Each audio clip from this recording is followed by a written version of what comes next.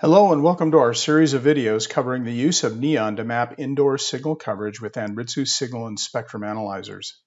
This is the second video in a series of 5 which take you through the process of setting up and using neon to map and generate RF coverage reports.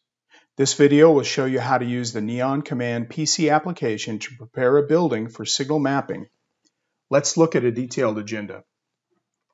Before we jump into building creation, we'll provide an overview of the Neon Command software interface. But to prepare a building for mapping, the first step is to outline the building you wish to map. The outline is used to indicate where measurements will be taken and which areas will be included in the reporting. If no building is present in the base maps, which can occur on new construction, users can create building outlines with coordinates instead. The next step is to place a floor plan inside the building you wish to map. In most cases, these floor plans will come from graphic files or could even be pictures of evacuation diagrams. Once a floor plan is placed, it is helpful to map special features of the plan like stairways, escalators, and elevators. These special features allow Neon to map those areas more effectively. It is also important to define critical areas. Critical areas are those areas deemed important for coverage purposes by the National Fire Protection Association. Critical areas require increased levels of coverage and testing. Refer to the NFPA documentation for additional information. Finally, we will talk about saving building plans and when to save during the building creation process. Okay, let's get started. Once you launch the Neon Command application, you'll be asked to enter your email address and password to sign in. Go ahead and enter that now and click on the Sign In button. All right, here we are in the Neon Command application. Let's first review the interface. To start off with, the menus at the top left of the application can be used to access a variety of the features within Neon Command. I'll mention or highlight right now the support menu, which is very useful to take you to the documentation if you have any questions about particular things within the Neon Command application. Also, when you come into the application, you'll find that you will be placed at the location you were at prior. If you need to move locations, you can do that by zooming out and in. I'm just using the roller on the mouse to do that. You can also drag by simply holding down the left mouse key and dragging to a different location. If you need to move to a particular address, you can do that by clicking on the magnifying glass and entering the address here, and you'll be taken to that particular location within the map. Also, at the top right, there are zoom out and zoom in buttons as well, and you can view this in 3 dimensions, which we'll use the 3D view later once we get a floor plan placed and in the building. All right, so let's start by creating a new building, and I'm simply going to right click or context click on my building and say create building. Now what you'll get is the building editor toolbox over here on the left, and it'll bring up create building outline. That allows you to go into your building. I can hold down and drag to a location, zoom in if I want, or zoom out. And I begin to create the building by drawing a polygon that forms the building outline. That polygon determines where the floor plans actually go. So I'll start by clicking here. This particular building has an overhang, so the actual floor is inside of that overhang a little bit. Now once I place the first 2 points, I can now hold down the Shift key and this will snap at particular angles, which makes it easier to do follow-on angles for my building. So I'm going to hold down the Shift and click in the new locations. And I can drag as I'm doing that as well to move to different points.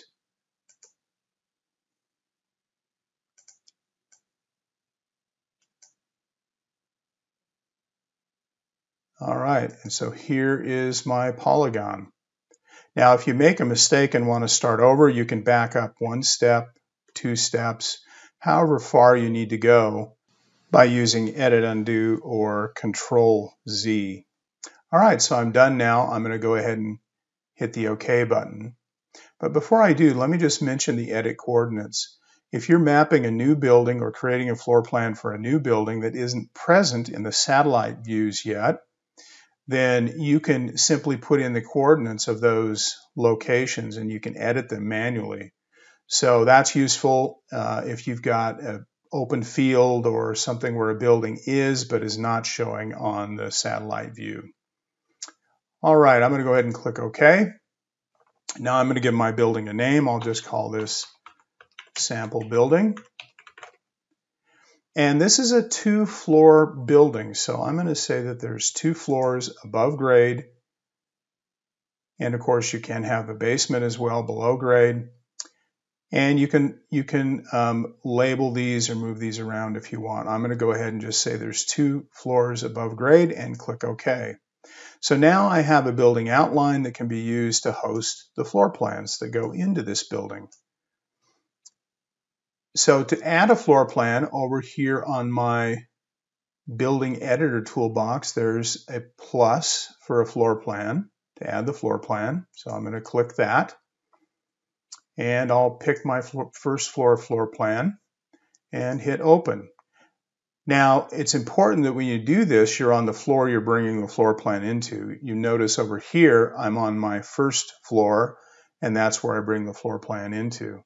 Now, once the floor plan is in there, it just places it down in the middle. And of course, that is not how it's oriented, so I need to change that. Now, you can do that a couple different ways. One way is to click on the Edit Floor Plan button here and move and size this and rotate this drawing if you wish.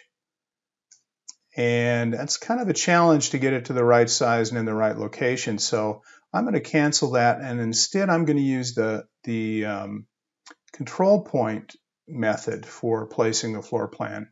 And to use that method, you can zoom in on a location on your building outline, place a control point, and do the same on your floor plan so it knows where that control point belongs on the floor plan.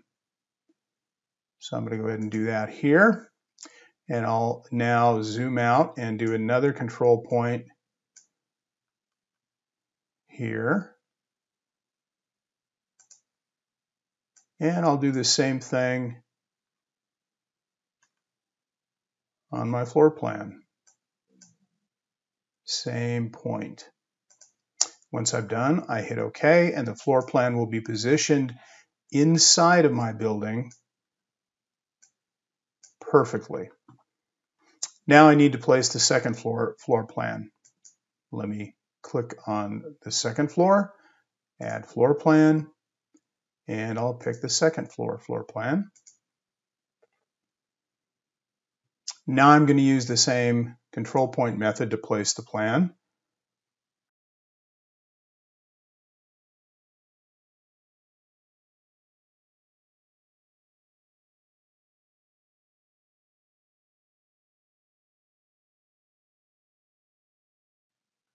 And finish.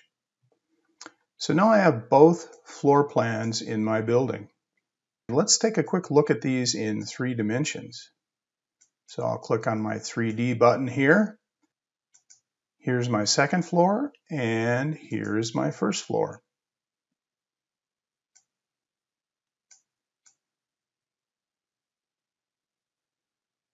And you can move and rotate if you wish. And let's go back to 2-dimensional mode. All right, so now I want to place my stairways. Now I'll mention here that stairways behave a little bit differently depending on which type of stairway you're using. For example, a straight staircase, you'll place the top and bottom on different floor plans. However, if you're using a U-shaped staircase like we are, those will automatically go onto 2 floors. Now, when I pick the U-shaped staircase and I place it, I have a select floors button that will show up, and I can then select the floors that this staircase involves. I only have 2 floors, so I can go ahead and simply place my staircase where it needs to be, and it will automatically go on these 2 floors. A couple little tips when you're placing stairways. I need to rotate this, so I'm going to grab the rotation handle, but I'm going to move away from the stairway a little bit, and I can do very fine adjustments on the rotation to get it in the correct rotation. And then I'll go ahead and place my stairway using the 2 corners, and then click OK. So there's a stairway 1. Now I need to place the second stairway, and it too is a U-shaped stairway.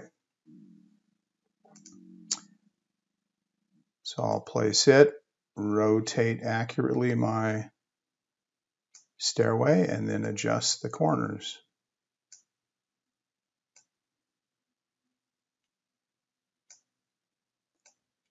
And adjust my rotation slightly. And okay, now I have one final stairway to do. And it is a third U-shaped stairway.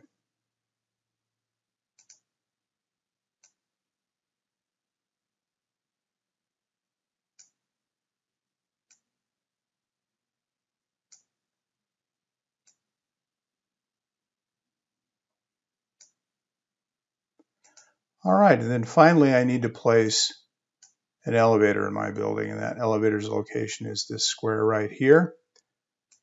So I'll select my elevator.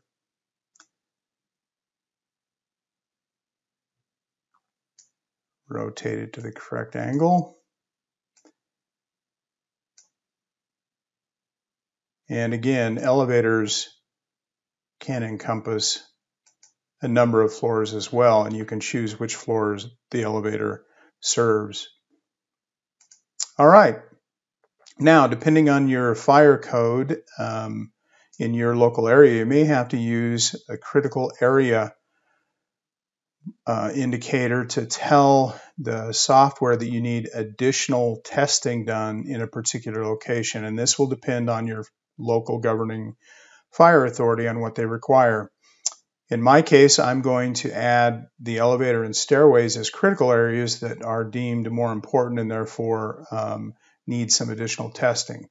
To do that, I'll click in the grid testing section here, and I'll go ahead now and mark a polygon that indicates those critical areas, stairways, and elevators. And I'll repeat that process for each of my stairways.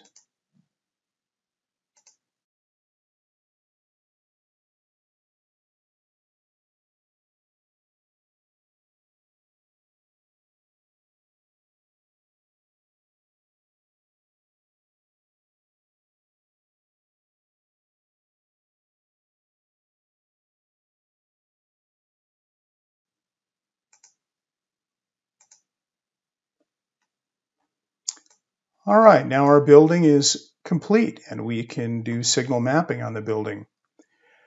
I'm going to go ahead and save my building at this point. And let me just mention that our building is relatively simple. So I'll go ahead and save it at this point. However, if I was doing a more complex building with a lot more detail, I would probably save various times along the way. Saving at various times also is useful if you're going to do some experimentation. You can save at a particular place, and then you can abandon all your changes. So if I make changes to this building when I'm editing it, and I hit this discard, it's going to discard all the changes I've made since it was last saved. So that's useful for doing experimentation, and it's useful to make sure that you save as you go in case something happens. One other thing I'll mention here, and I didn't in our building because it's fairly straightforward and simple, I didn't utilize it, but you can mark areas and remove areas. So you can add additional areas on additional floors that didn't exist on other floors. You can remove areas inside the building, for example, if you have a courtyard. So that's an option as well. All right, well, that concludes our video on how to create a building and floor plan. Be sure to tune into the other videos to complete the full process of using neon with Anritsu instruments to do your signal mapping. Thank you for watching.